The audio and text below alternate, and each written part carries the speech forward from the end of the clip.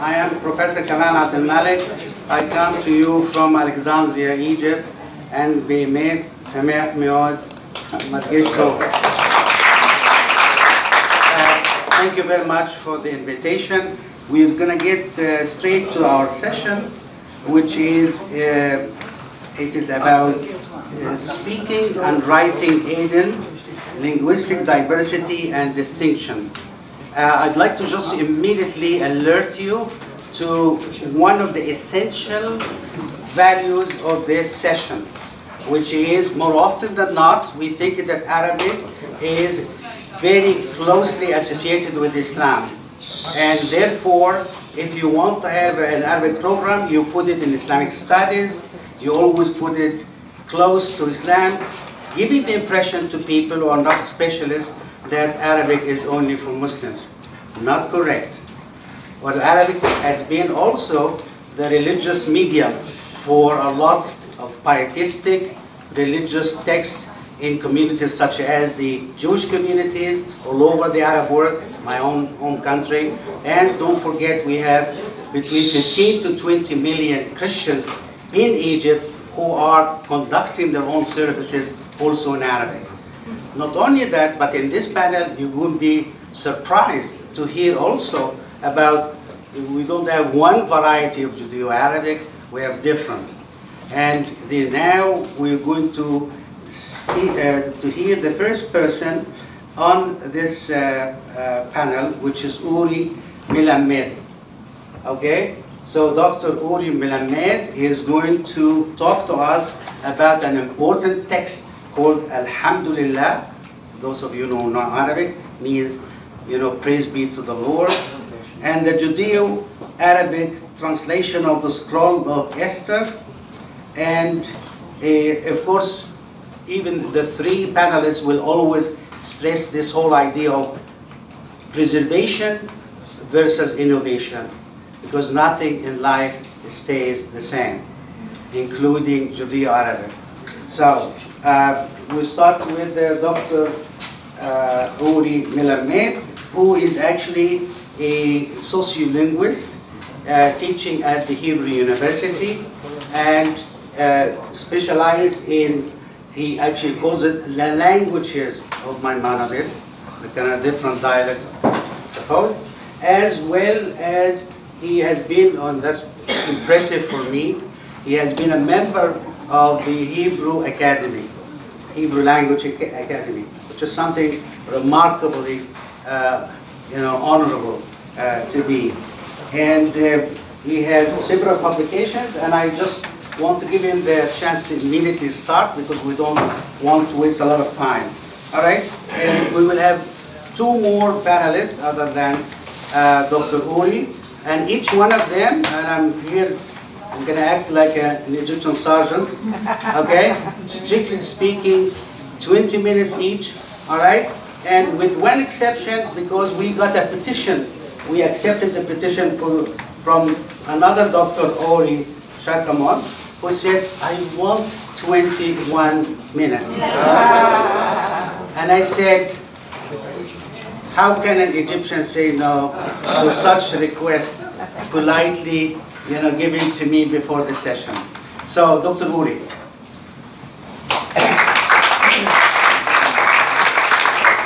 Okay, when we're about to finish, I'm just going to raise my hand. Thank you very much.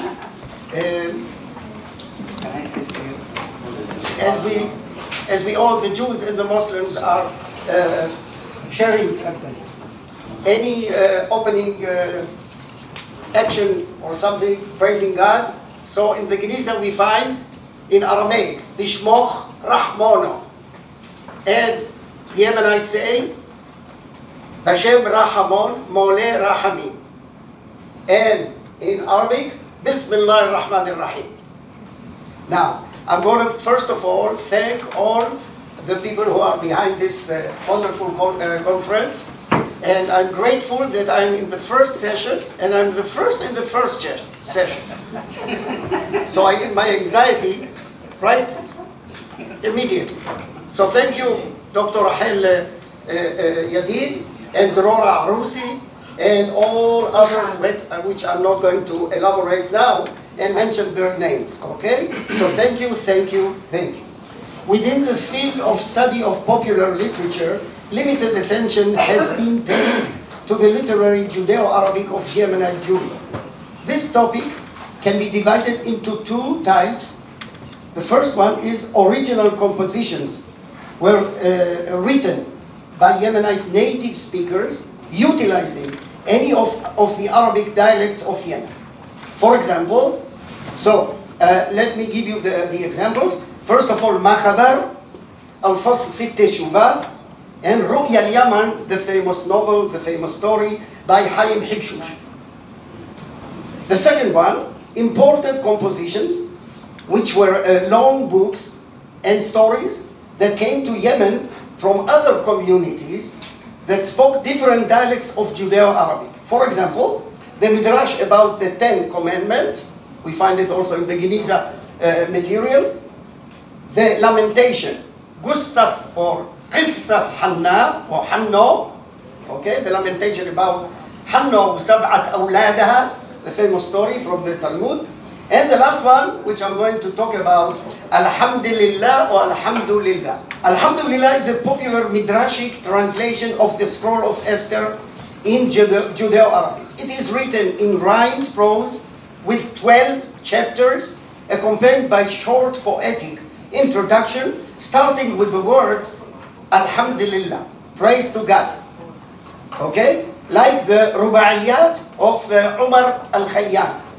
The Jews of Yemen, the Jews of Aden are still reading it. Traditionally, they ascribe this literary composition to an author with the name Rabbi Yosef At-Tubrani. God knows from where they got the At-Tubrani. Because today you will hear that his name wasn't At-Tubrani. Okay?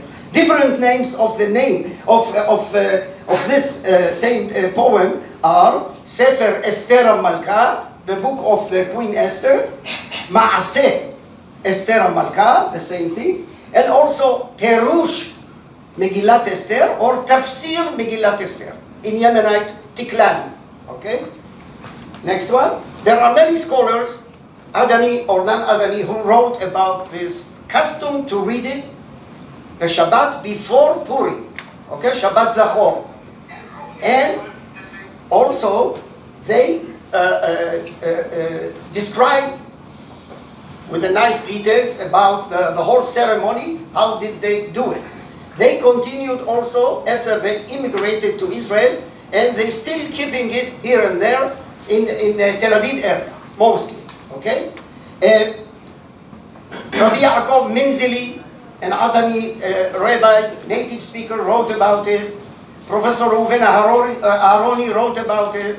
But the best summarized description is the following in English, okay? By Aliza Moore, a lady, lives in Yad Eliyahu in Tel Aviv area, and she published in 1213 two books describing the whole Jewish community of Aden, with many, many details.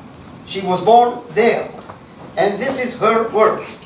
On the Saturday night of Shabbat Zachor, before the holiday of Purim, Sefer Esther HaMalka, the book of Queen Esther, is read, and in it is thanksgiving to the Creator of the world, who reserved the decree from mourning to light and joy.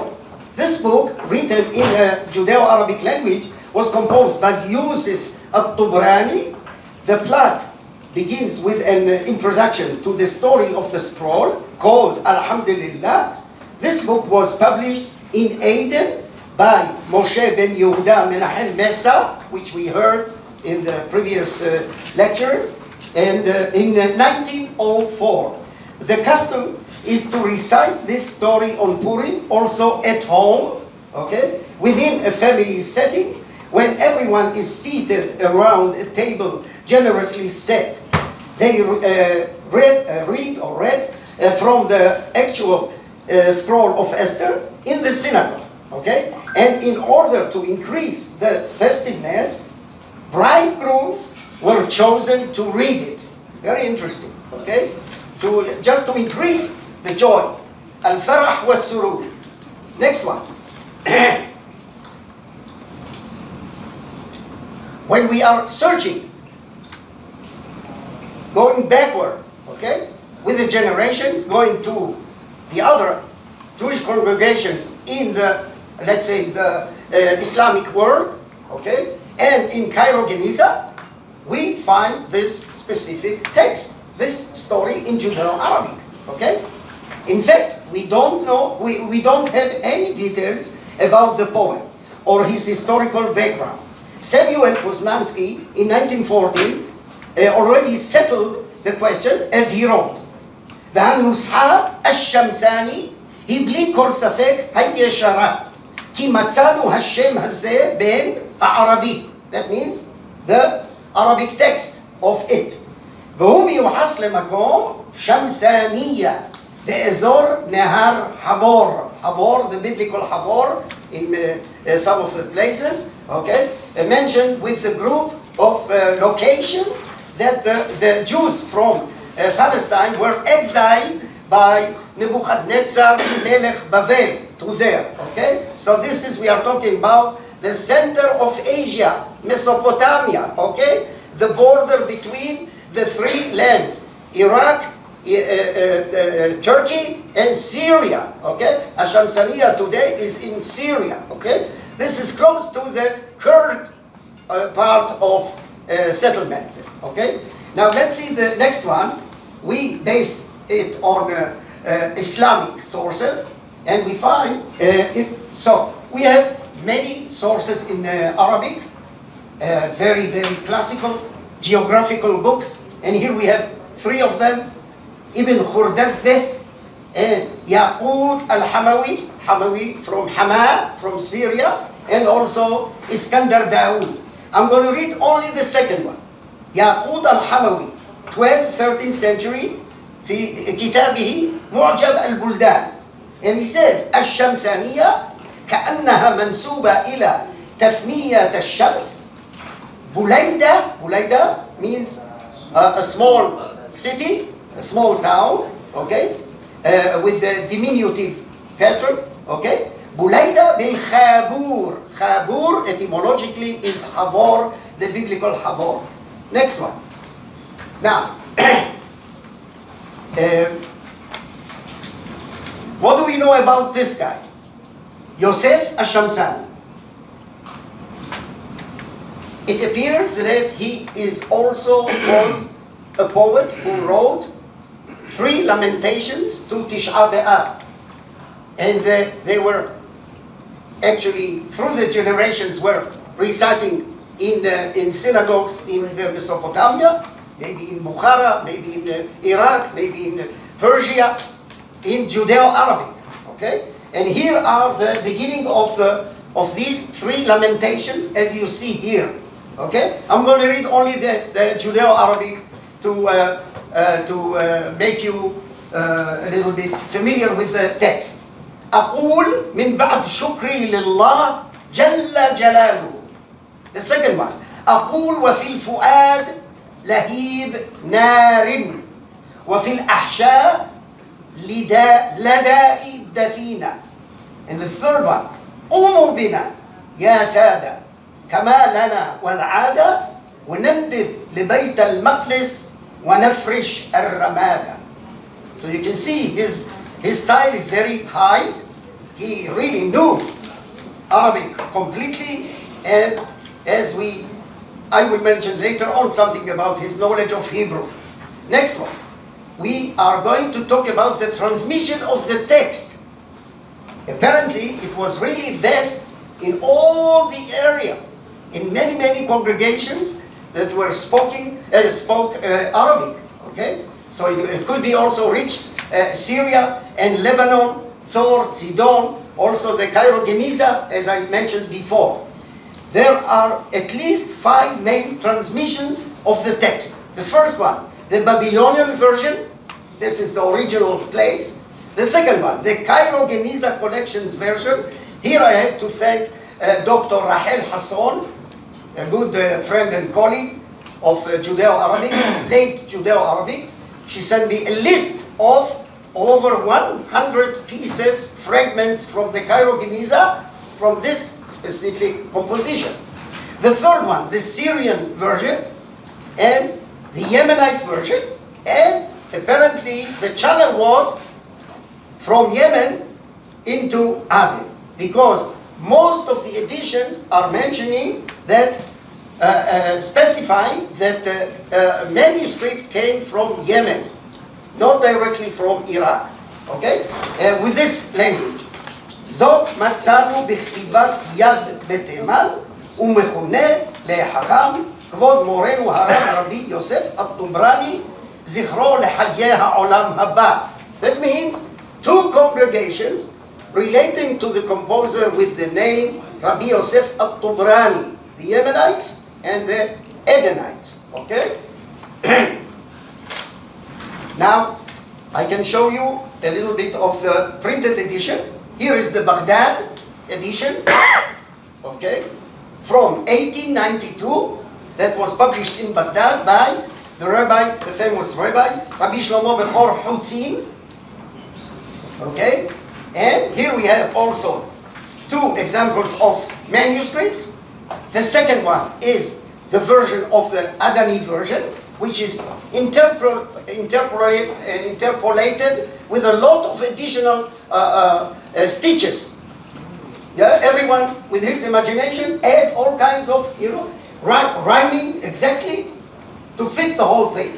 But from his, his knowledge, but the first one, the Yemenite version, is clean, without any, apparently this is much more attached to the Iraqian or Babylonian version of the text from 16th century.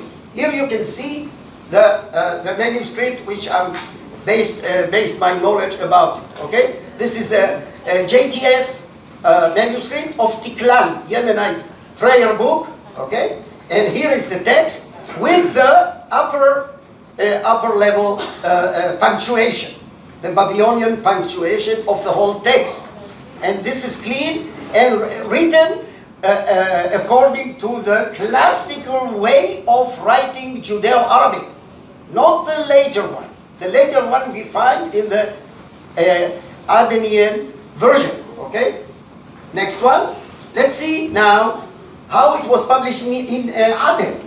So we have 3 editions, printed editions, that was in Aden, and 3 editions in Eretz Israel. As you can see, number 1, number 2, and number 3. Number 4, sorry. Number 4 is very interesting. It's written Kaf Bet Samech Taf Nun, the print house. This is actually a British merchant who came and dwelt in Aden. He was dealing with India, and he built the only printing house in Aden. His name was William Caxton. Caxton. So it should be corrected, not like it was written with that, but with Kaf. William Caxton. Okay, and here we have the other versions. Again, you can see this is the first printed version from Aden by Menahem Awad, which was reversed into English with the word equivalent, sound, Howard. Awad, Howard. How nice. Yes, and the second one was printed in Petah Tikva. Here you can see it from Tarpat, okay? Now, I want to read these 3 verses from chapter 6, the first, Haman Harasha Yimmah Shemo V'Zichro. I'm going to read it. You can see one example of interpolation of the Adeni version in the 3rd verse, okay? Because we said this is quadri radical or quadri lines or stitches that appears in the whole poem. But the third one, as you can see, there are some additional stitches, okay? So you can follow me with the English translation. I'm going to read it, and then we will hear the cantor, the Adeni cantor is really reading it, performing it, apparently at his home or something like that.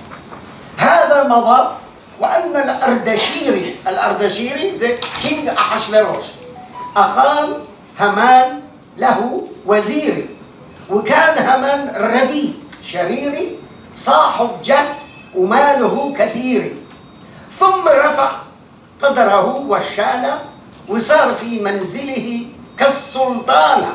He reads كل سلطانة. It's quite different. إذا قعد ليحكم في الديوانة وحوالي الحجاب والغلمانة. 4 and 4. Now let's see the third one. وإذ عبر في قنص يصيدي وحوالي الريات والبنود، ثم تجاه سائر الجنود ومعهم البازات والفهود. وإن عبر بمحفل قعودي قاموا وخروا to prostrate, okay, كلهم سجودي. So the last two stitches are really interpolated later on. No one knows from where. Now we are coming to listen to this performance, okay? How do I do it? Where is it? Somebody can help him.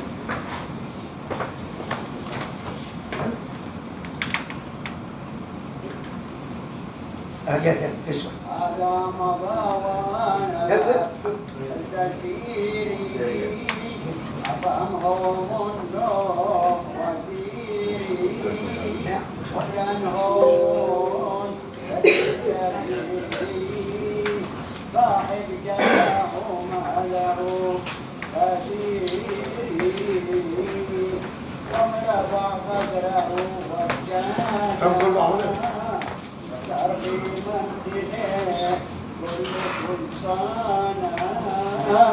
إذا قعد ليحكم في الديوانة وحوائلها الحجاب والغلمانة،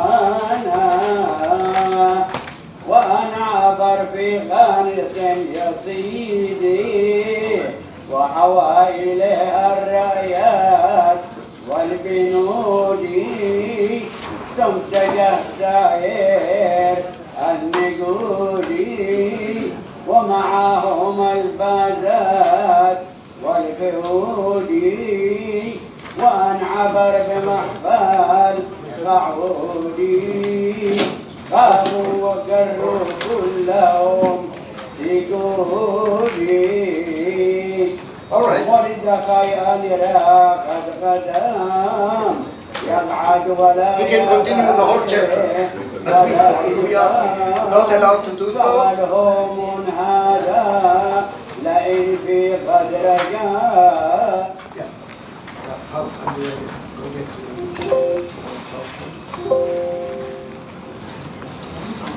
Yes. Okay, good.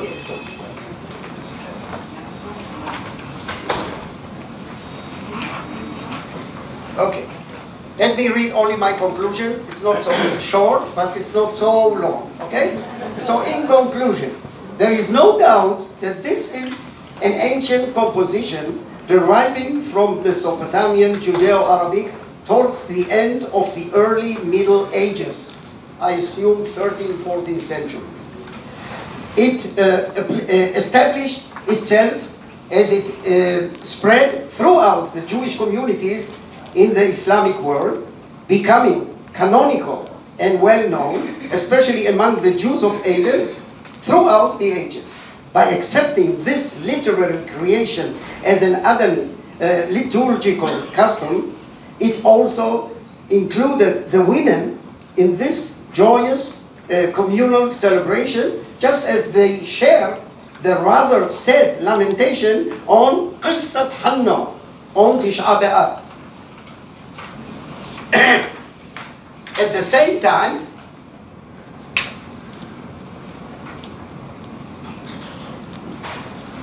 doesn't work. Oh, okay. At the same time, this custom added a new level of significance to this biblical story, since it was dealt with an impressive woman who saved her people. This provided the Adeni women with a leader figure whom they could admire and with whom they might even identify.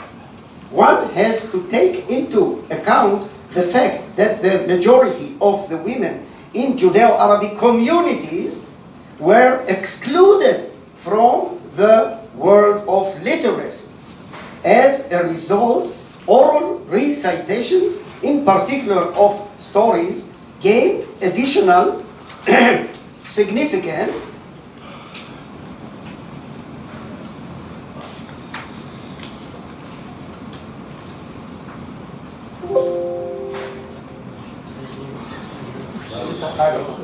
Leave it, I'm going to read and that's it. Significance for them and became part of their gendered memory. This story, with its outstanding female hero, accessible in their mother tongue, provided them with a sense of belonging and importance.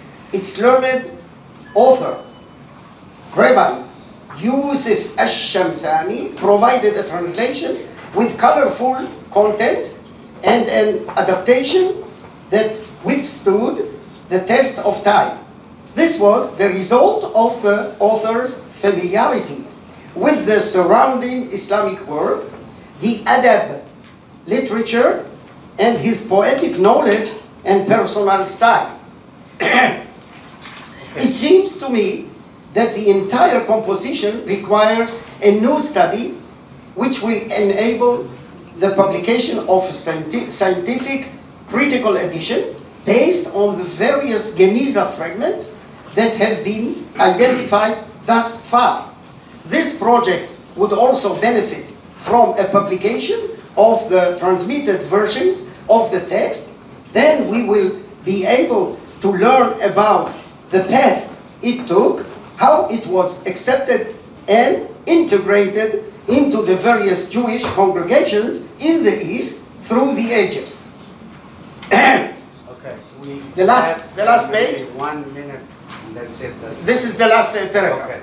Many scholars and readers would be very appreciative, especially those researching the following fields: the history of the Jews of Yemen and Aden, Middle Arabic dialects, Judeo-Arabic dialects, Jewish languages, biblical commentary and homiletic approaches, ethnographic and anthropological studies, and any interested in the heritage of Oriental Jewry during the Middle Ages. And I will add, don't forget, al-hikmah mashriqiyya.